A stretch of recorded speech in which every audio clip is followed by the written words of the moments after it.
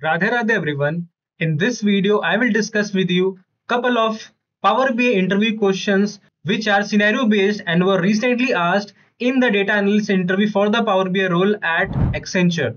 These questions were provided by one of my LinkedIn connections. So thought of creating a video on this because it can be easily asked in your upcoming interviews too because these are real-time use cases. Alright, let's start the video, and before that please do hit the like button of this video. It really motivates me to bring more useful videos for you all. Subscribe to the channel if you're new to it, and you can also follow me on Instagram, Learn with Gigs. Alright, you can see on the screen I have two tables. So basically the interviewer provided two tables. One is the vendor table, which is this one, and the second one is the sales table. So vendor table has couple of columns where you have date column, month column, vendor ID as well as status.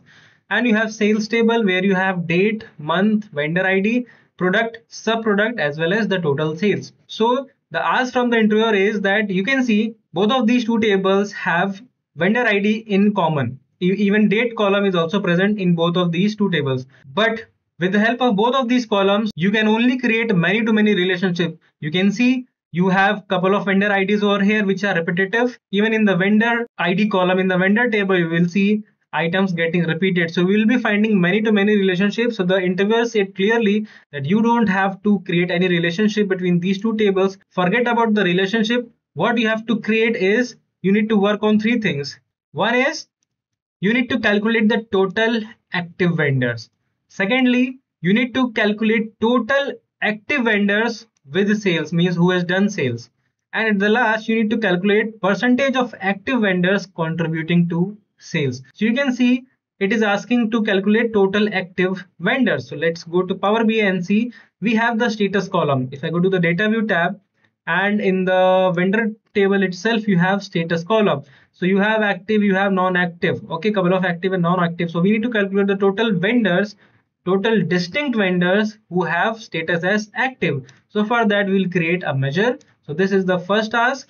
So total active members. So this will be equal to calculate the count. So many of you will be thinking to use count function to count the total members who are active, but instead you need to make use of distinct count because the vendor IDs are repetitive. So we need to calculate them which are distinctive. So for that, distinct count of vendor ID.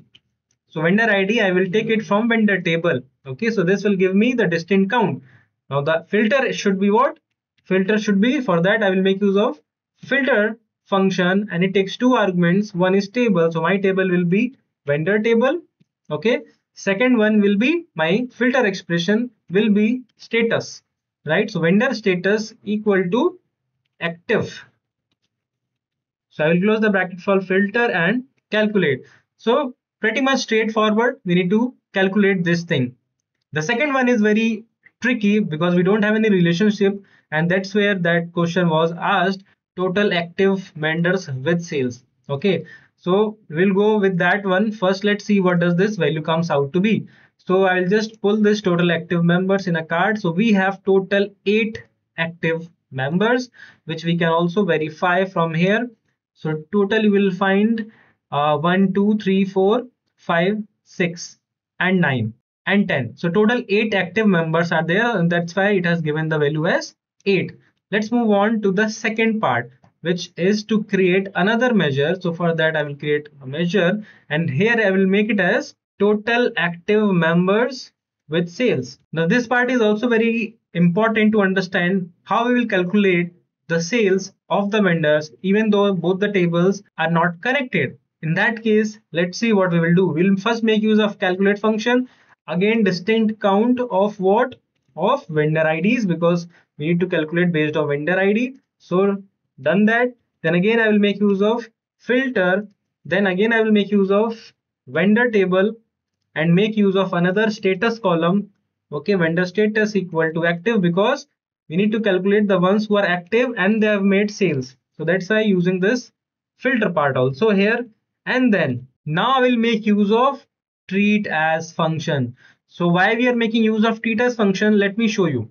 So if you'll see over here, treat as function, what it does, it applies the result of a table expression as filters to columns from an unrelated table. This is very important. So in our case, the tables are unrelated. So this function will be very much useful, and it takes two arguments. One is the table expression and the second one is the column. So table expression will be passed as filters to the next column argument. Okay, so what will be our table expression? Let's give that. So for that I will make use of values function.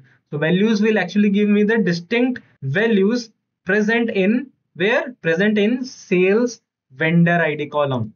Close the bracket of values. So from here I will get all the unique vendor IDs from sales table, comma, our column argument, which we will give as what? Vendor ID again. So closing the bracket of treat as and then calculate. So what we have done, we are passing this as filter to this particular column of vendor table, so that we can get the common values out of it even when the tables are not connected. And let's see what does this value comes out to be. I will pull this measure over here, and you are seeing total active members with sales is 4, active members were 8, active members with sales is 4. So let's verify that.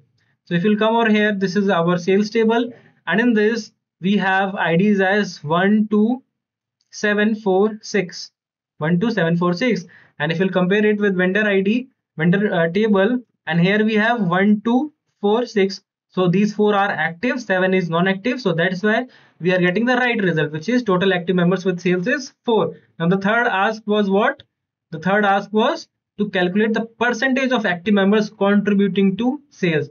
So for that we will create another measure and we will name it as percentage, and here we'll make use of divide function, because our numerator is what? Our numerator is total active members, no, total active members with sales, comma, our denominator will be what? Total active members with sales divided by total active members. And let us see if this gives us the right result or not, because actually we should get 50%, right? So I will convert this into percentage, and let's see if we are getting the right result or not over here. And you can clearly see our result is correct, 50%. 4 divided by 8 is 50%. So this is what was expected from the candidate by the interviewer. I hope you understood. Please do leave a comment if you found this video useful. Share this among your network and stay tuned for the upcoming videos. Thank you.